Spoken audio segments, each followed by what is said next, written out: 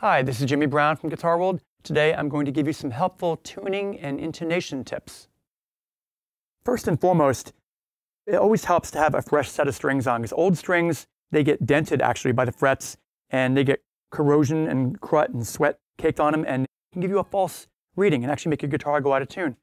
And most importantly actually is to have your guitar set up properly by a professional, someone who knows what they're doing, local music store repair person, and check your intonation. Intonation means the guitar being in tune with itself, okay? And the best way to do that is to compare your 12th fret harmonics with the fretted notes at the 12th fret. Sound pretty much the same, actually exactly the same. You could use electronic tuner to verify it. Look at the needle when it goes in the middle. So your low E, 12th fret harmonic, to play harmonic, I'm just lightly touching the string directly over the 12th fret and picking it and then letting go. I'm not fretting it the way I would like behind the fret. So you're going to compare those two notes, E to that E. Same thing, A harmonic to the fretted A, D harmonic to D fretted, G harmonic to G fretted, B harmonic to B fretted, and then high E harmonic to high E. You could do this, play little chords, or compare that. So that's very important, because if your guitar is not intonated properly, then you're going to have a tough time. Even using a tuner, I mean, everything could be showing up as being in tune on your tuner, but then you got to play a chord and it sounds lousy. So if the fretted note sounds sharp of the harmonic, then it means the string needs to be lengthened. And you do that at the bridge. You take a screwdriver, depending on what style guitar, either a hex key or a slight flat head screwdriver or Phillips head screwdriver, and you push the bridge back and you test it again until the harmonic and the fretted note match. You do that on all 6 strings. Sometimes they're not always going to be the same length.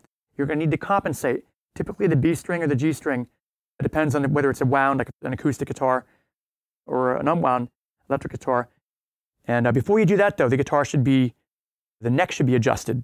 So it's like straight, or maybe with a slight upward tilt, ever so slight, never a back bow.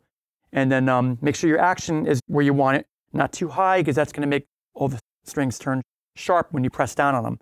So other helpful tuning tips are to use open chords as test chords. One of my favorites actually is this chord. It's all roots and fifths. It's E.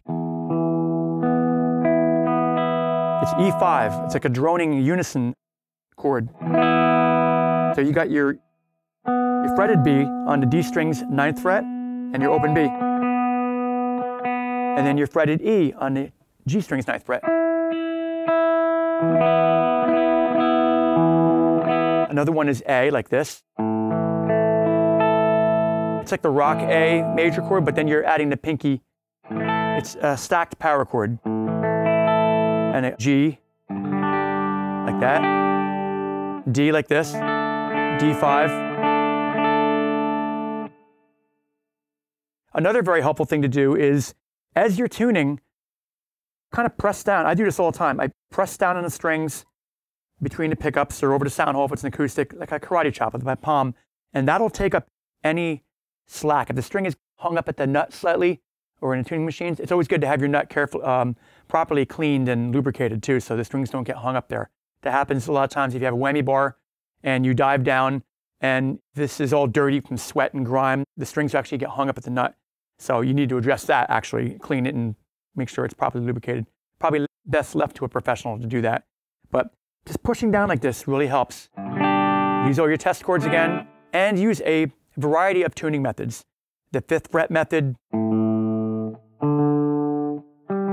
you go to the 4th fret here on a G string, and then back to the 5th fret.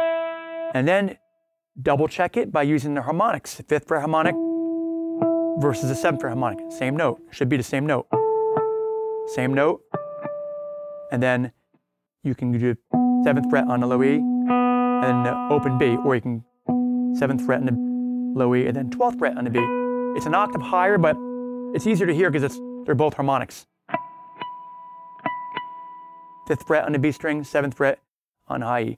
Also check your octaves. E, E, A, D, D, G, G, B, B. Now you could check your octaves in other ways too. Like you get this A note here. Compare that to that fretted A note, or more simply, the low G to that G. Like when you're playing a G chord, listen to your 3 Gs. Now I can tell right away that my low string sounds slightly sharp. So bring it down slightly flat, or a good thing is to tug on it a little bit instead of tuning it flat.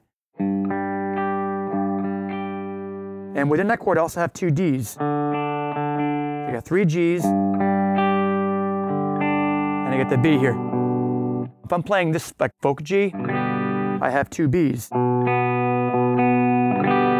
Okay, sounds pleasing. Same thing, you could take a C chord. You know you have 3 Es, if you include that one. You ordinarily wouldn't, but in 3 octaves, you have 2 Cs. Check your octaves there, and if you play the G note on the 3rd fret low E string, you have 2 Gs. See, something sounds a little out there.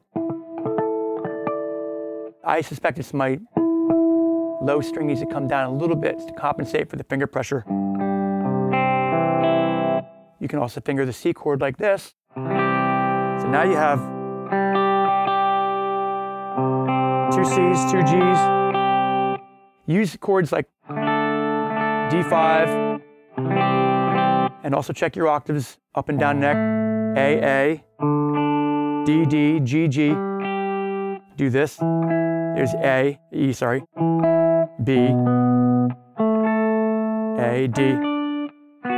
All your fifths to sound nice and tight and clear. And if you're doing all that and still it's not sounding good, then you need to address the issues of your intonation and your guitar setup.